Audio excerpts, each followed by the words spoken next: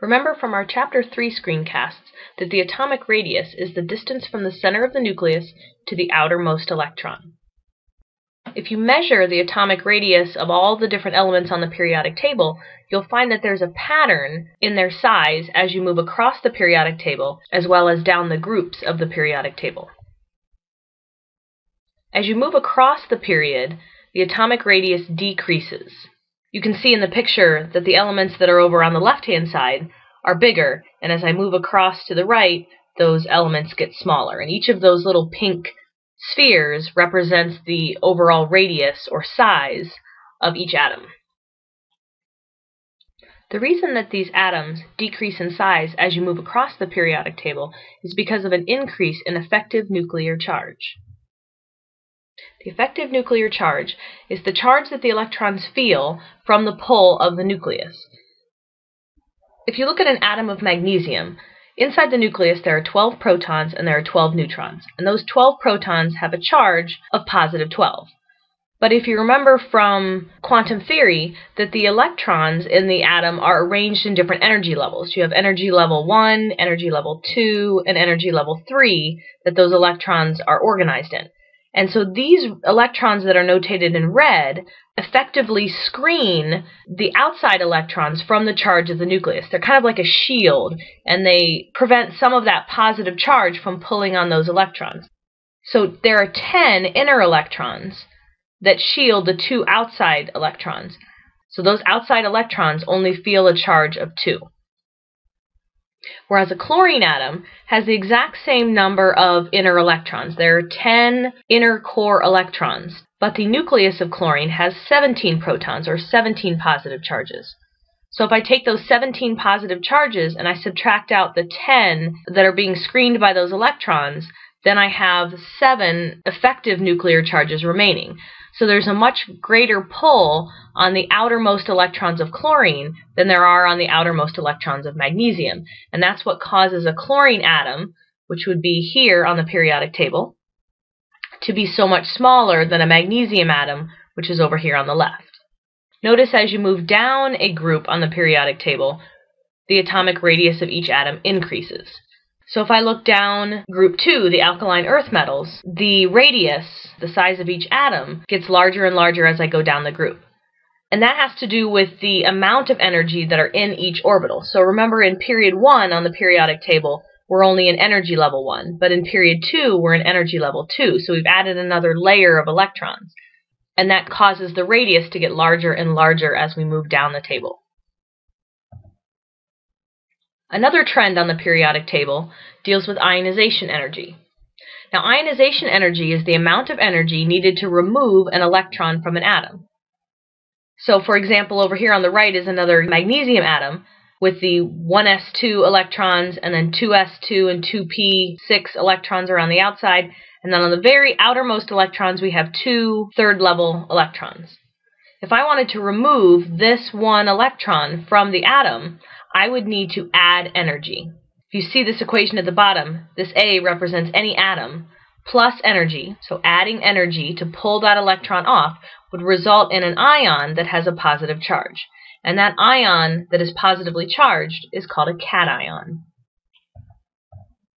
Cations, by definition, are positively charged ions, and they are generally formed by all of the metals that are on the periodic table. Remember the zigzag that runs through the P block on the periodic table. Anything to the left of that zigzag, those are metals. And all of those elements will form positively charged cations. They form cations by losing electrons in order to have the electron configuration of a noble gas. Notice in the diagram here to the right that a sodium atom has 2 first-level electrons, 8 second-level electrons, and 1 electron in the third energy level. That can be written as an electron configuration of 1s2, 2s2, 2p6, and 3s1. Now, every single atom on the periodic table wants to have that noble gas configuration. That is that stable electron configuration that we talked about previously. So in order for a sodium atom to have the electron configuration of a noble gas, it would need to lose its outermost electron. And so its new electron configuration, after it lost the electron, would be 1s2, 2s2, 2p6. Notice that in red, that would be the noble gas configuration with those 8 outermost electrons, or that octet of electrons that makes it stable. The symbol for a sodium cation would be Na with a single positive charge because it only lost 1 electron. Now when we form cations, the atomic radius decreases. Because I lost an electron, that electron cloud has gotten smaller, and now I have more positive charges to pull on all of the electrons, creating a smaller ionic radius. When you look at a periodic table and you measure the ionization energy for each atom, there are also patterns that exist going across the table as well as down. As you move across the table, it's more and more difficult to remove electrons because of that greater effective nuclear charge. So remember that chlorine was much smaller than magnesium. Because it's smaller, those electrons are closer to the nucleus, and they're experiencing a greater pull by the nucleus, which makes it more difficult to remove that electron. Whereas the magnesium atom only had an effective nuclear charge of 2, and so it's easier to remove the electron than chlorine, which had an effective nuclear charge of 7. As I move down the group, it's easier to remove those electrons, and that's because the atomic radius of the atoms gets larger. As the atomic radius gets larger, the electrons are farther and farther away from the nucleus, and so they're not experiencing as great of a pull by those positive charges in the nucleus, and that makes them easier to remove. So the first ionization energy was the energy needed to remove 1 electron. But the second and third ionization energies is the energy involved in removing additional electrons after I've removed that first one. The second and third ionization energies are always higher than the first ionization energy. And that's simply because now I have an imbalance of charges. I have less electrons to balance out the positive charge of the nucleus, so it becomes increasingly difficult to remove additional electrons.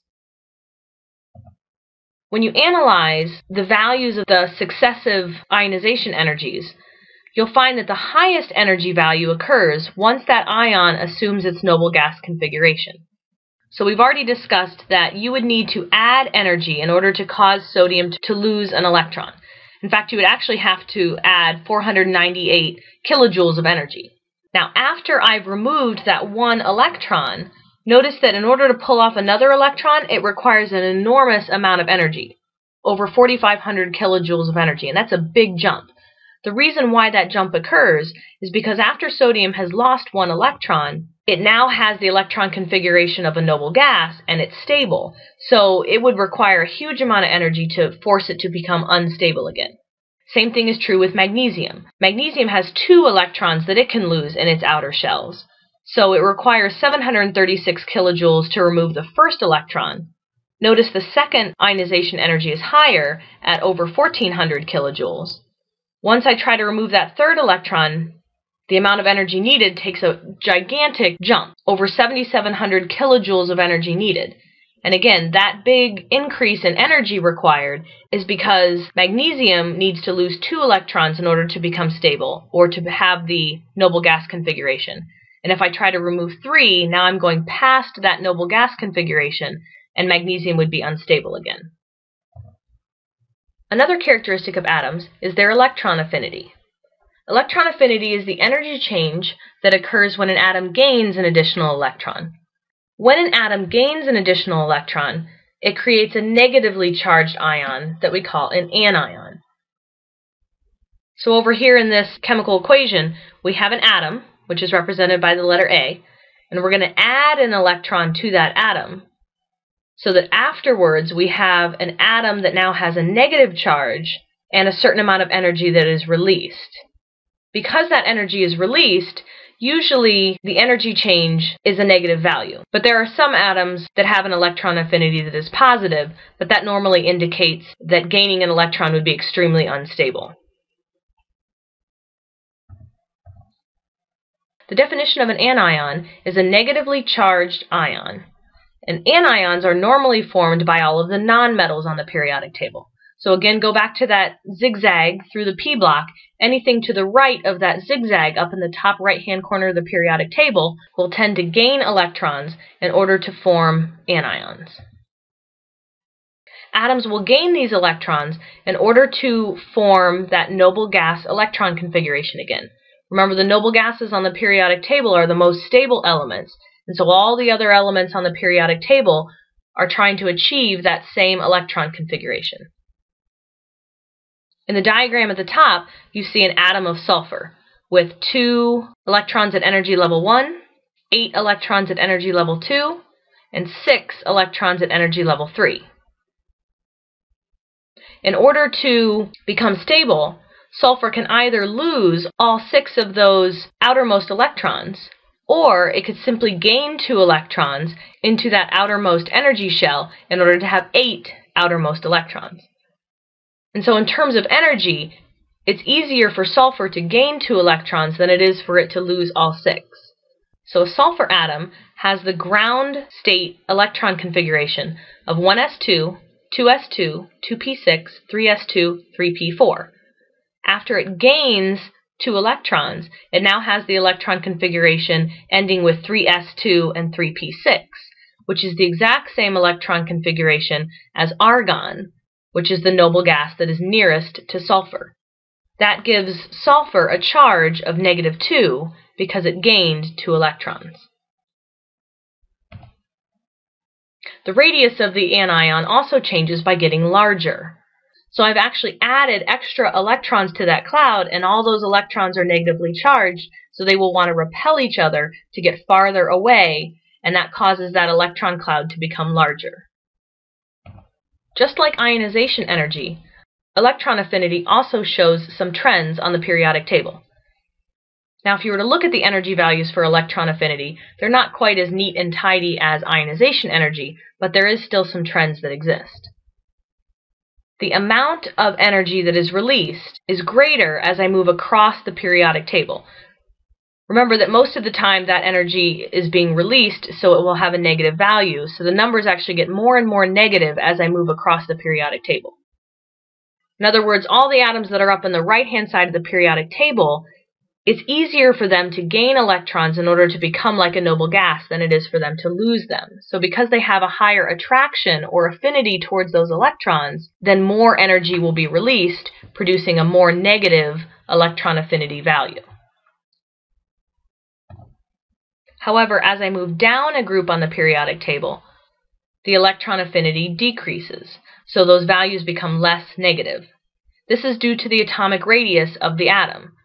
Those atoms at the bottom of a group are larger. It is more difficult to add electrons to the electron cloud because the incoming electron is actually farther away from the nucleus and therefore is going to experience a smaller pull by the positive charges in the nucleus. All of these electrons that we've been talking about being gained or lost are also known as valence electrons. The valence electrons are the outermost electrons that are in the highest energy level.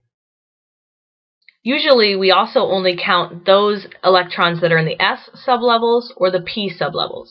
So if you're looking at a periodic table, those elements that are in group 1 have 1 valence electron.